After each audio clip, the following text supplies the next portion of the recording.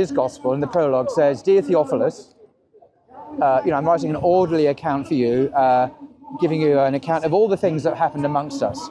So he's intending to give a full account of the life of Jesus, a bios, a biography. Yeah?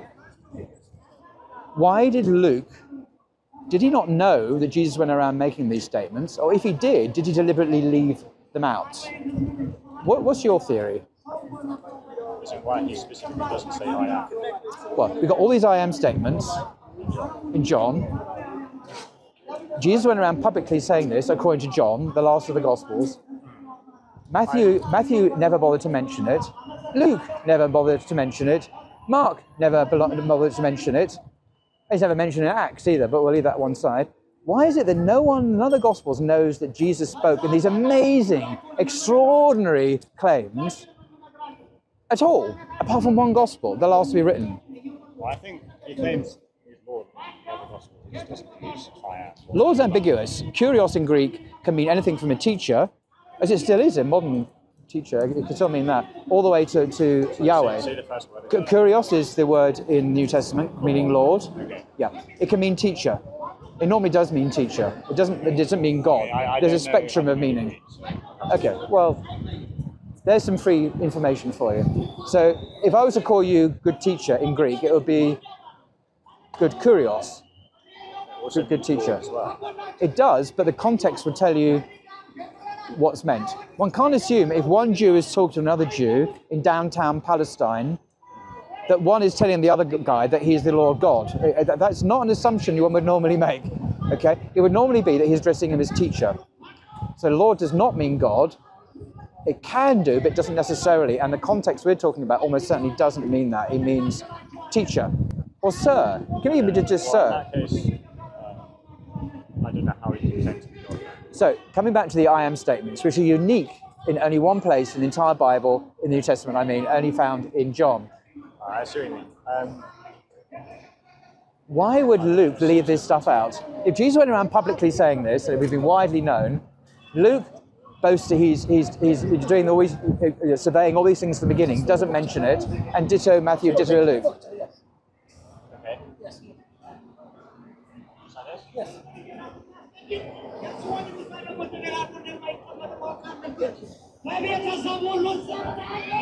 Okay, so isn't assuming that I can't find the verse that says Lord, I have to use I am in the first two Gospels. I don't know off the top of my head. I think, it just seems a little weak argument. I don't really like it. Well, what's weak about the argument? I haven't even made an argument. It's a question, not made an argument yet. I'm observing the Gospels and the very different way Jesus portrayed in John than he is from the Synoptics, Matthew, Mark, and Luke. So I'm asking a question. I'm not making an argument yet. There is an argument, but I'm not come to that. I'm just asking you, given we agree on the facts, how come none of the early Gospels knew that Jesus went around talking like this, if he indeed went around talking like this? Does this strike you as particularly strange and historically odd that if Jesus had said these most remarkable things, made these claims, that no one seems to have known about it?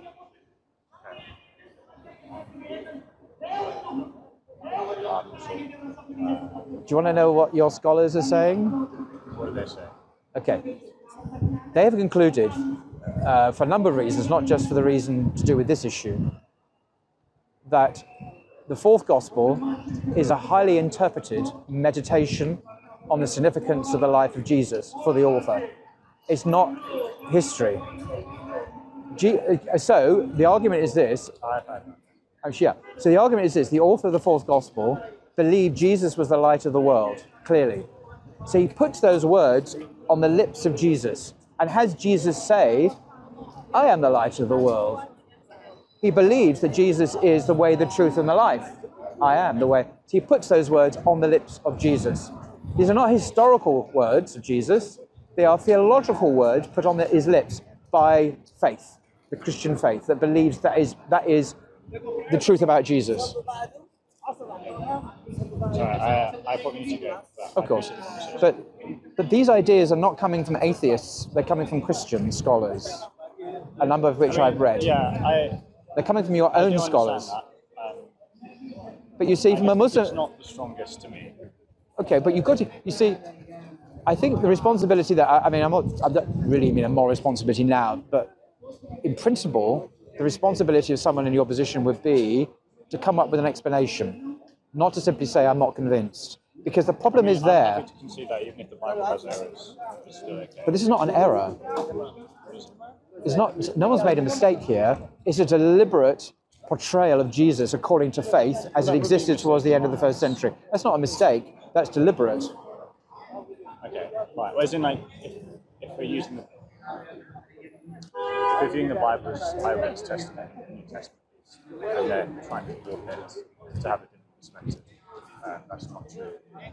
I guess the state's not the right word, but our lives. See, I've heard Christian scholars say, and very eminent professors, again, ordained clergymen say, just because, and they would agree that John is not giving us the historical Jesus, but they would say, and this is where up to you what you believe, or I believe, that it's still true what the Gospel of John says. It is true that Jesus is the way, the truth, and the life. It is true that he is all those I am statements. It's still true, it's not historical. Now, I have a problem with that.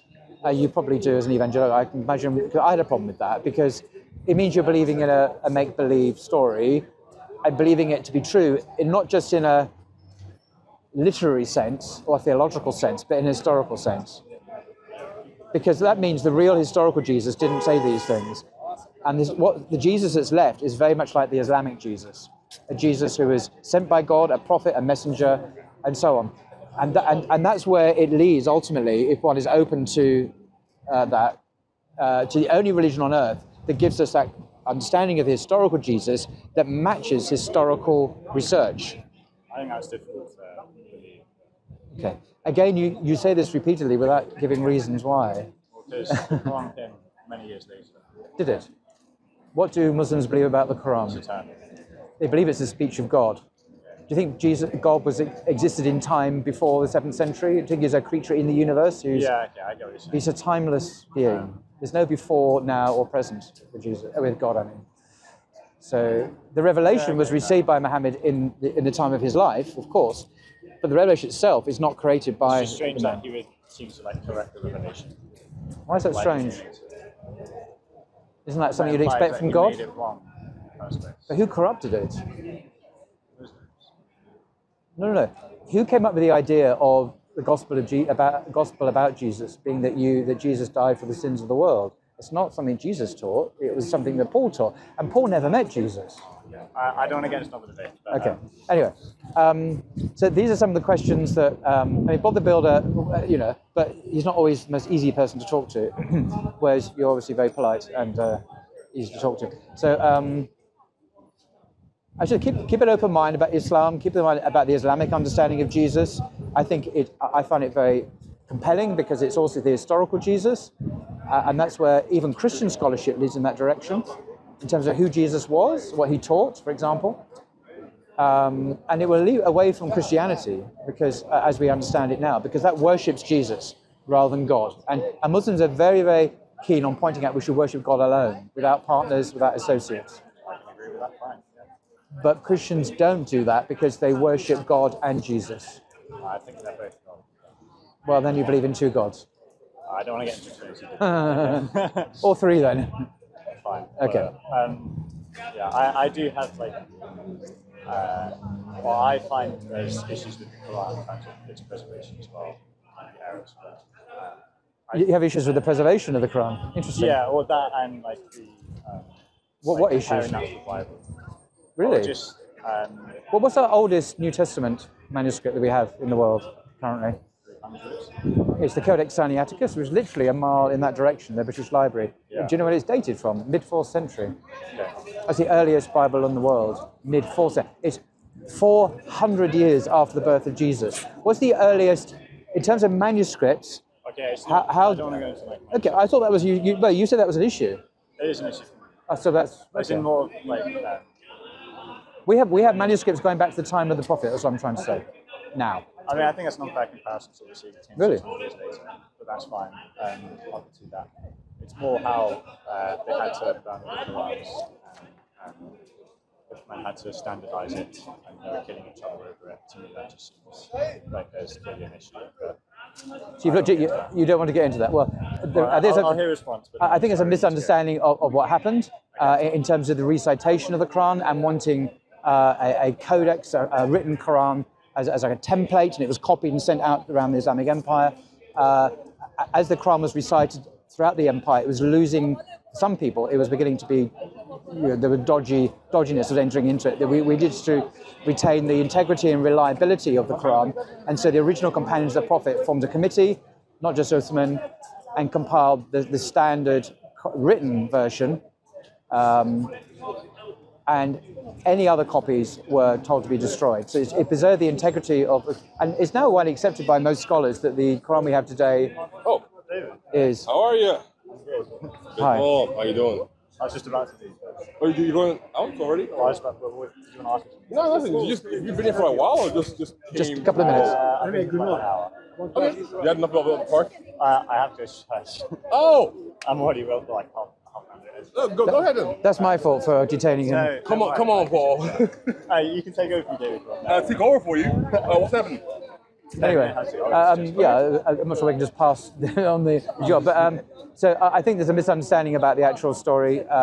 But as I say, the preservation of the Quran is now accepted by most Western scholars. The Quran we have today is the same Quran we have at the time of the Prophet. Well, have you seen the Birmingham Codex at the Birmingham University? That has issues with the current. I've spoken to Professor Thomas, who's the head of department there, who's the expert on this. I've interviewed him on my channel.